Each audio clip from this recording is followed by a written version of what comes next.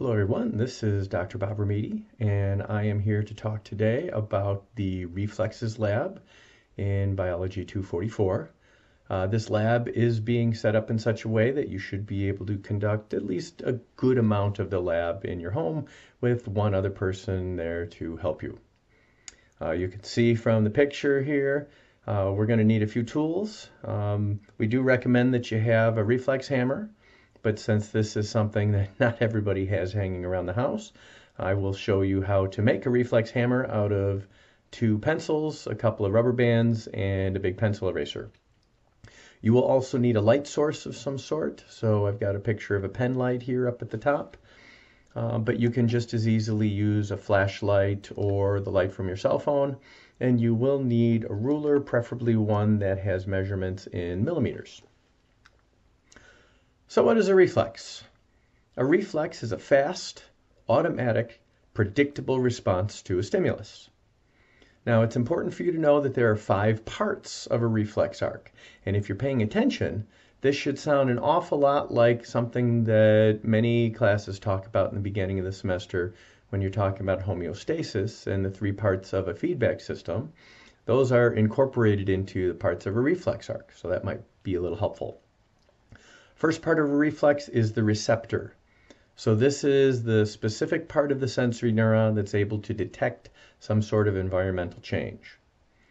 Part 2 is going to be a sensory neuron. So this is the rest of the neuron that will be carrying the action potential that was generated in the receptor along the rest of the cell on the way to the central nervous system. Integration center is part 3. This is going to be located in the central nervous system, so either in the brain or the spinal cord. The motor neuron, which is going to synapse with the neurons in the integration center and be carrying the action potentials for how the brain or the spinal cord wants to respond to the stimulus, to the effector. And the effector is the last part of the reflex. This is the thing that's actually going to make the change instructed by the integration center. So this picture right here is an example of both a monosynaptic and a polysynaptic reflex arc. As the name implies, a monosynaptic reflex arc has only one synapse. A polysynaptic reflex arc is going to have 2 or more synapses here. So if we look at the forearm over here, okay, we see step number 1 is the receptor. So in the extensor digitorum muscle here, there are actually sense receptors that are able to detect when the muscle stretches too much. This is an evolutionary advantage because it provides a system to prevent the muscle from stretching too much and possibly being damaged. So the receptor is able to detect that there's a lot of stretch, and it's going to generate an action potential that's then going to travel up the rest of the sensory neuron. And in fact, if we look at the dorsal root of the spinal cord here, we see this ganglion, this swollen area right here, which is going to contain the cell bodies. That's the cell body of our neuron. As it enters, this is the cross section through a spinal cord. That should be familiar with you by now. So the sensory neuron is then going to go into the spinal cord, which is part of our central nervous system. And here something interesting takes place. This sensory neuron is going to synapse with 2 other neurons here. So in our monosynaptic reflex arc, the sensory neuron is going to synapse with the motor neuron here. This is representing our synapse. The motor neuron is then going to go out of the spinal cord through the ventral or anterior root of the spinal cord, making its way to progressively smaller and smaller and smaller nerves until it reaches the effector, which in this case is the extensor digitorum muscle. So the motor neuron synapses with the extensor digitorum muscle, our effector, causing that muscle to contract. By contracting, it's going to prevent the muscle from overstretching. Now, in addition, this is kind of cool. The sensory neuron is also going to synapse with an interneuron. The interneuron is going to decide that, hey, we're having some stretch in the extensor digitorum muscle here. So in order to allow the extensor digitorum muscle to contract, we need to relax the antagonistic muscle, the muscle that would oppose the action of the extensor digitorum. So the interneuron then is going to synapse with a different motor neuron, indicated in purple here. And this motor neuron is going to go to whatever the antagonistic muscle for the extensor digitorum is, causing it to relax. So that when the extensor digitorum contracts, it's able to contract and tighten up, and thus protecting the muscle. So the purpose of this lab is to take what we've learned about the nervous system, plus, don't tell anybody, we're also trying to bring up some stuff that we've learned in some earlier labs, like the skeletal system lab, the muscles lab, and the articulations lab, and get you to understand a little bit about the parts of a neurological exam, but also to get some extra practice with these labs that we've used in the past, because hopefully by now you know that the lab final for this class is going to be comprehensive. It's going to cover everything.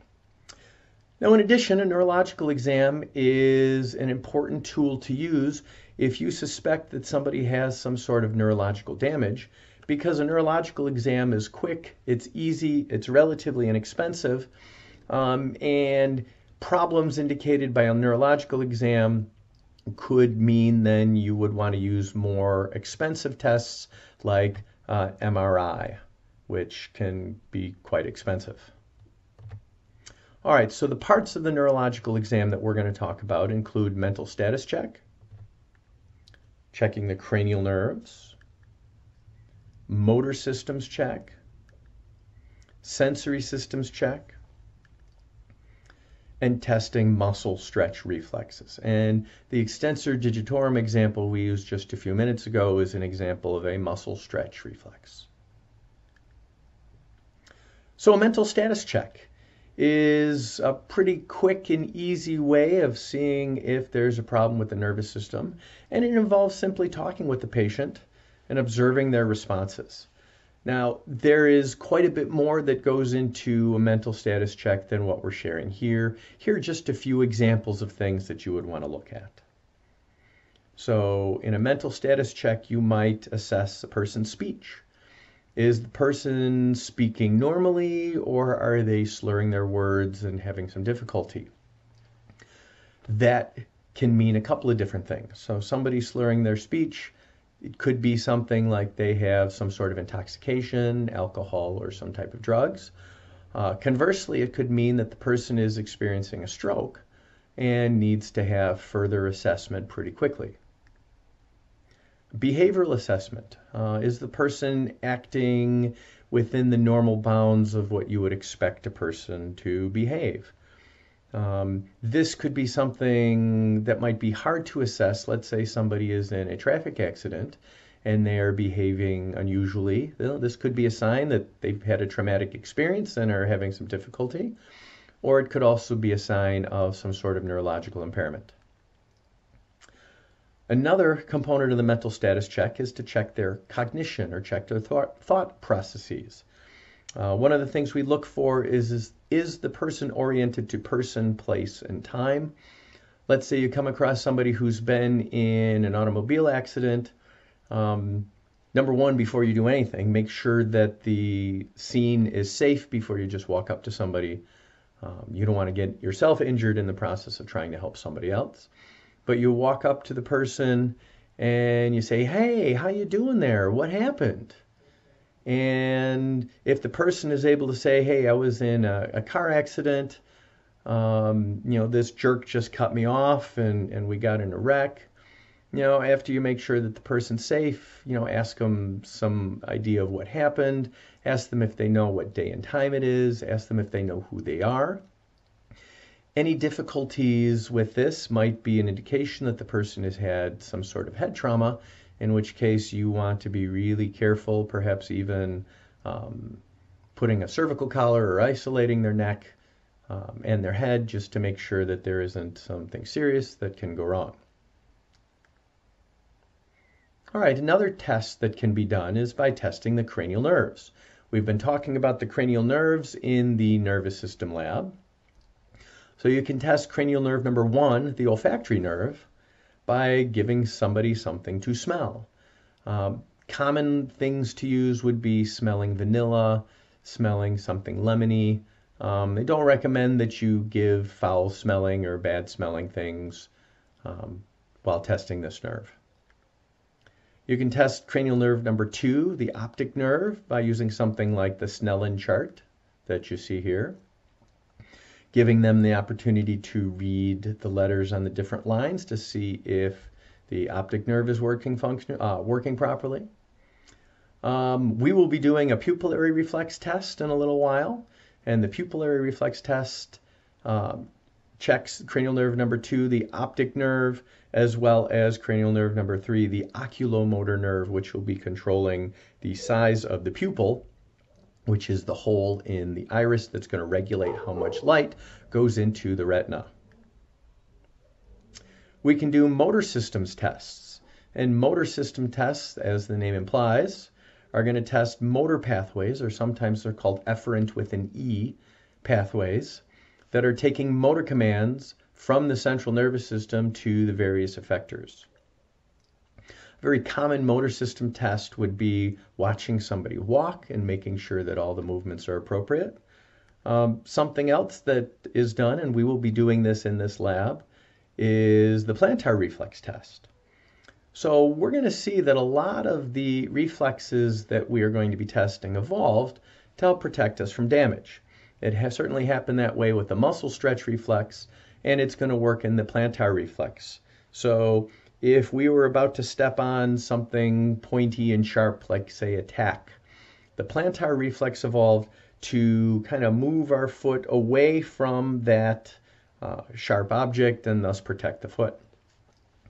In a normal plantar reflex, we would see plantar flexion of the big toe and the other toes. An abnormal response, which is called Babinski's sign, would involve dorsiflexion of the big toe and fanning of the other toes. And this actually is a sign of problem with the corticospinal tract in the spinal cord.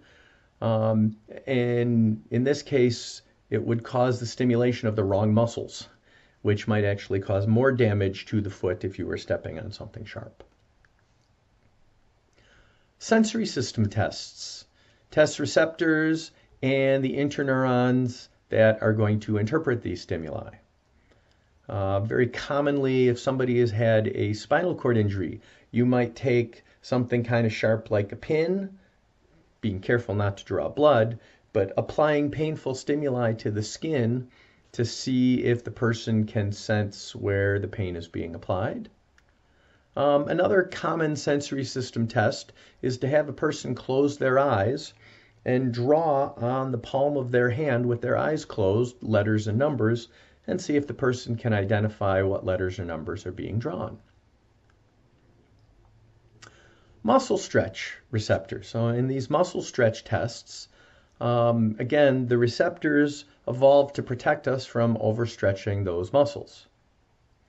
Good example of this is if you've ever seen somebody getting tired and they start to do the head bob where their head is flexing. You know, there's a lot of important stuff going through the neck and the throat. We've got our airway, we've got the spinal cord, we've got lots of spinal nerves, we've got arteries and veins. So flexing the head at the neck too much could interfere with these different anatomical parts.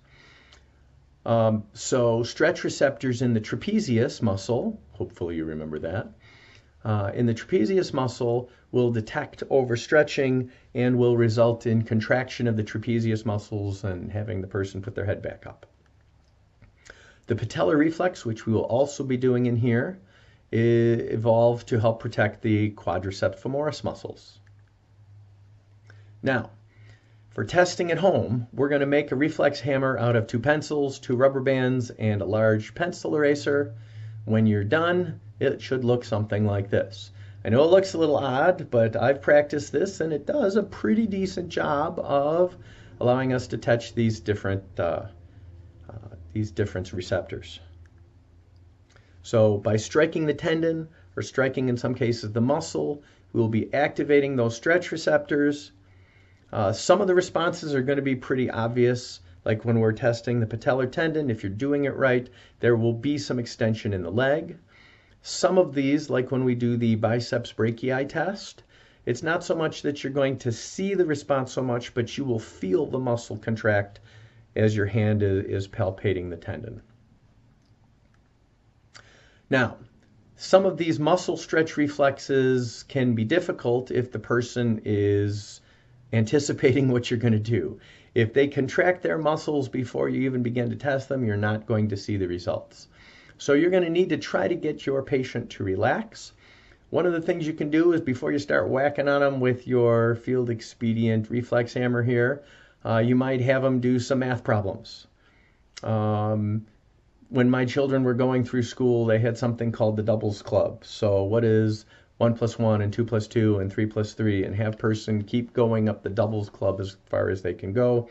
It's not important that they get all the answers right. What is important is that they're thinking about the math. They're not thinking about what you're about to test. Another thing I sometimes do is tell people to go to their happy place. So think about where their favorite vacation spot is, and as they're describing in as rich detail as they can what it's like to be sitting on a beach sipping something fruity or hiking through the mountains or whatever it happens to be, they're not thinking about you doing that. Third thing that you can do is what's sometimes called the Gendrasic maneuver, where you can see my daughter here demonstrating. You have the person grab their hands and pull, and as long as they're pulling and really focusing on their upper extremity muscles, you're able to do tests in the lower extremities fairly easily. All right, when you're going to do the muscle stretch reflexes, you want to have slight tension in the muscle, and you do that by applying a little flexion in the joint, and I will demonstrate how you do that. And if you're testing the patellar tendon or the Achilles tendon, you want to make sure that the person does not have their foot on the ground. The friction that would be caused by moving the limb would make it a little difficult to see movement. When you're doing a test, you're going to need to be recording this. If this was a patient, you would be recording it in their chart. So we need to have the ability to grade reflexes. So we use this to determine if the response is normal or abnormal. Somebody has a grade of 0, so you are conducting a test and there's no response. Grade of 0 is always considered abnormal. If the person has a slight response, we say this is a grade of +1. In some people, this could be a normal response. They just have, for some reason, a slightly lower than normal response. But for them, it's okay. It could be all right. But in some people, this could be a sign of a problem. A grade of +2 is what you call a typical response. This is always considered normal. A grade of +3 is a stronger than normal response. In this case, it could also be normal for this person or a sign of a problem. And a grade of +4 represents clonus, where you have repeated contractions of the muscle, and this is something that would always be considered abnormal. Now, when you're conducting these tests, you would expect that the responses are symmetrical, meaning that when you test the left side, the right side should also have the similar. So if you're, say, conducting the left patellar tendon test and you get a grade of +2, you would also expect on the right side to have a grade of +2. So having different responses on each side could be a sign of a problem. Unusual responses can be a sign of operator error, and let's be realistic. If you've never done these tests before, they do take some practice. So, don't be afraid if you're not eliciting the result that you'd expect. It could be a sign of some unrelated injury to the patient. So when I am doing the patellar tendon test, I have had students that had a +1 or a 0 response. And when I asked them about it, they've had some sort of injury to the knee unrelated to the nervous system that is responsible for this. Or, and this is the reason why we're doing this, it could be a sign of injury or disease. Okay, when you do the test, you should be recording your observations in the lab book.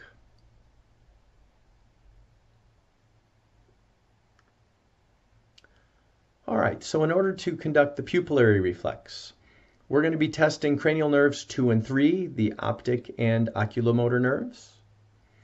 Okay, what's happening is as we are increasing the amount of light that's going into the pupil is the hole in the iris that you can see right here. Increasing the amount of light going into the pupil will cause the pupil to get smaller. This is because posterior to the pupil is going to be the retina, that layer of cells that is sensitive to light. And if you're increasing the amount of light that's going into the pupil doesn't have to be as big. It can get smaller in order to let the same amount of light in to generate action potentials in the retina. Decreasing the amount of light, thus when it's getting dark, is going to cause the pupil to get bigger. Maybe you've experienced this before when it's time for bed and you turn out the light and you're walking to the bed. I don't know about you, but I have to maneuver around dogs and Legos and other things that have been deposited in my room. Right when I turn the light off, I have to try to memorize the safe path in order to get there, but it's hard to see in the dark. But if I'm laying in bed for 10 or 15 minutes and realize, oh, I forgot to check the front door to make sure it was locked, when I open my eyes, hey, I can see better in the dark. That's because over that period of time, the pupil has gotten bigger, so it's allowing more light to get into my retina, and as a result, I'm able to see a little better. So to conduct this test, you're going to need a light. Could be a flashlight or could be a cell phone. You're going to need a ruler with millimeter measurements. Okay, when you are conducting this test on your patient or your partner, please do not touch the eye. This will be painful and there's no need for you to touch it. When you hold the ruler up to the pupil, estimate it as close as you can, but you certainly don't want to do any harm. Okay, and we're going to start this by measuring the diameter of the pupil in millimeters and recording this in the lab book. So this is before we do anything else. Okay, after we've measured the size of the pupil, then you want to have the patient cover one or even better yet, both eyes for at least 2 minutes. Okay, and at the end of 2 minutes, you're going to have them open their eyes and you're going to use the millimeter ruler to try to measure how big the pupil is. So once the patient opens his or her eye, measure the diameter of the pupil immediately, and if everything is happening right, it should be bigger than it was when we started. After you get these measurements, then you want to shine a light into the person's eye for at least 10 seconds, and then you want to measure the diameter of the pupil again, and if everything is working properly, it should be smaller than the starting diameter. Well, if we're going to do reflex testing, it helps to have a reflex hammer. A reflex hammer is used to tap on a muscle or tap on a tendon in order to elicit a response. But let's be realistic. You probably don't have one of these at your house. Fortunately, we can make one using materials that are probably around your house. So we're going to need 2 pencils, preferably unsharpened, 2 erasers, and a large pencil eraser. So what you're going to want to do is you're going to want to take the pencils and sandwich them in between your pencil eraser, like this. We're then going to put 1 rubber band on top to secure them.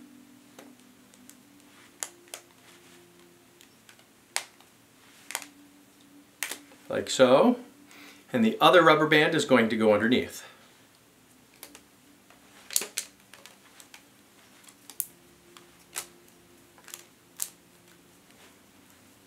Voila! Field Expedient Reflex Hammer. So this first reflex we're going to test is actually going to be testing 2 at about the same time. The first of which is the glabellar reflex. So hopefully you remember from the first lab, the glabella represents this area in the frontal bone here in between the eyebrows. Testing the glabellar reflex is testing the trigeminal and the facial nerve. The jaw jerk reflex is going to be involve touching the tip of the mandible here. Now both of these represent startle reflexes, so you should see a little bit of movement in your patients when you're applying this, but please be gentle. It doesn't take an awful lot in order to elicit a response. Something else to keep in mind, that if your patient is a little nervous or thinking about something else, you can try the Gendrastic maneuver or have them start thinking about doing some math or something to get their mind off of this. So I'm going to encourage you to have your patient close their eyes, have them think about their happy place or some math, and then don't tell them what you're going to do. If you've told them about the glabella and the jaw jerk, even better yet, just tell them to close your eyes and relax. And you're going to want to just touch the glabella real gently. You might have to tap on the mandible a little bit more. But go ahead and do these tests and see what type of a response you elicit. The next tendon we're going to be testing is the biceps tendon. Now, the biceps test is going to be testing cervical vertebra C5 and C6, or the spinal nerves that come out of C5 and C6. And in order to find the biceps brachii, and just to note, we usually call it the biceps test, but of course you know the muscle is the biceps brachii. In order to find the tendon, what I'm going to ask you to do is to take the subject that you're working with. I want you to grasp their hand, and I want you to ask them to try to flex their arm at the elbow. And as you do that, I want you to provide some resistance. And when you do, the biceps tendon should stand out. It'll be this nice cord-like structure right here. Okay, please contract against my hand. Holy smokes! All right, relax. Okay, so I've got I need to put my thumb over the tendon here. You're then going to take your reflex hammer and you're going to strike your thumb. By striking your thumb, it's going to push down on the tendon, activating the stretch receptors there and starting the biceps brachii to contract. Okay, it may help if you have a little bit of bend in your arm. That's going to put a little bit of tension on it, and we're going to strike it like that. Felt it much better that time. It's really slight. You're not always going to see the biceps brachii move, but you should feel your thumb being pushed back a little bit. And that's the biceps test. For this next test, we're going to be testing the triceps brachii and the triceps tendon. As hopefully you remember, the biceps brachii is on the anterior part of the arm, and that's going to cause flexion of the arm at the elbow. The triceps brachii is on the posterior side of the arm, and that's going to allow for extension of the arm at the elbow. Like with the biceps brachii, the best way to find the tendon is to contract the muscle. So I'm going to ask my model here to face this way. I'm going to go ahead and relax. I'm going to support the arm a little bit, and I'm going to ask him to push against my hand. So when he pushes against my hand, the triceps tendon should stand out, and I'm going to palpate that with my thumb. So go ahead and push against my hand, please. Oh, there we go. That's a good one. Okay, relax. And here I'm going to be tapping again my thumb with the hammer. Oh, I felt it that time. And that's the triceps test. So for this next test, we are going to be testing the brachioradialis muscle. Hopefully you remember the brachioradialis is going to be on the lateral aspect of the forearm. And to find the brachioradialis, find the radius here. You know it's going to be close to the radius. And you're going to want to contract the brachioradialis muscle. So I'm going to hold the subject's hand here, and I'm going to ask him to flex his wrist, or flex his hand at the wrist. So go ahead and flex that for me. Oh yeah. You'll see these nice cord-like tendons sticking out. You can do it by tapping your thumb, but honestly, you'll get better results if you use the reflex hammer here and actually tap on the tendon. And that's the brachioradialis test. So the next reflex we're going to test is the patellar ligament. To find the patellar ligament, you're going to palpate the patella, go immediately distal to that, and you should find the tibial tuberosity. The patellar ligament is going to be just in between them, and you should be able to palpate it, and it is a little squishy. Okay? Finding this area right here, you're going to be striking it with the wide edge of your reflex hammer or the end of your eraser. Now it's important that your subject's feet is off the floor. So if they're on the floor, friction is going to prevent them from extending their foot. It's also important that they are not thinking about what you're doing, because if they tense up their quad muscles in the first place, they're also going to tense up their hamstrings and you're not going to get a good result. So finding the area right here, you're going to give it a good solid strike. Okay, for the next reflex, we're going to be testing the calcaneal tendon. Now hopefully you remember that the calcaneal tendon attaches to the gastrocnemius and the soleus muscles. So by tapping on the calcaneal tendon, it's going to initiate a reflex that should cause these muscles to contract. Do you remember what the action of the gastrocnemius and the soleus muscles is? Well, hopefully you remember it should be plantar flexion. So for this test, we're going to dorsiflect the foot a little bit. You want to have a little bit of tension in the tendon here. Okay, just relax. Hey, make sure your subject is not thinking too much about what you're going to be doing. And then you're going to take the reflex hammer and you're going to tap right on the Achilles tendon. You can't miss it. It's this huge tendon right here. Okay, and I'm going to provide, just make sure that he's dorsiflexed a little bit, put a little tension in here, and there you go. Calcaneal tendon test. The next test that we're going to be doing is the plantar reflex. And as we mentioned before, the plantar reflex is going to be testing this reflex that evolved to help protect the foot from stepping on something sharp. So for this test, you're going to need your patient to have their shoes and socks off, and you're going to need to have kind of a hard edge. It might be the blunt end of a pen, it might be a popsicle stick, and you're going to take this and you're going to run it along the lateral aspect of the foot, and about at the tarso-metatarsal joint, you're going to be moving it medially across to the big toe. Now, you will have to apply some pressure. If you're conducting the test and there's no response, you're going to have to push a little harder if needed. If the person is ticklish, you're going to have to push even harder still to overcome that tickle reflex. Okay, move medially across the tarso-metatarsal joint. So this is about where the tarsal bones meet up with the metatarsals, the foot bones. In a normal response for the plantar reflex, you're going to have plantar flexion of the toes. In an abnormal response, or what's called Babinski sign, we're going to have dorsiflexion of the great toe and fanning of the other toes. And again, this indicates damage to the corticospinal tract of the spinal cord at around the S1, or the first sacral spinal nerve level.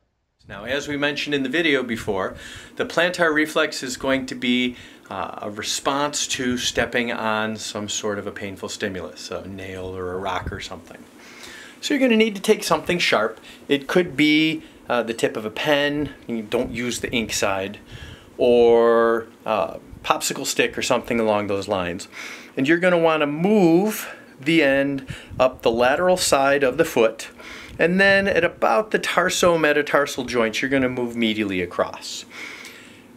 So the question always comes up, how hard should you press? Probably the best thing to do is start out with medium pressure and then working up harder if need be. In particular, if the person is ticklish, you might need to push a little harder to overcome the tickle reflex. So in a normal response, what we would expect to see is plantar flexion here. So let's see what we get. Oh, look at that big toe! Perfect response. This is exactly what we're looking for in the plantar reflex.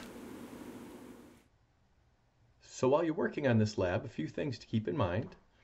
As you're conducting each one of these tests, please be sure to record your results in the table at the end of the lab.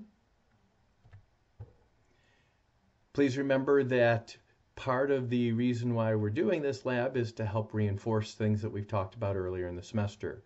So when we use terms like flexion and extension and the names of muscles and the names of nerves, please make sure that you are reviewing those.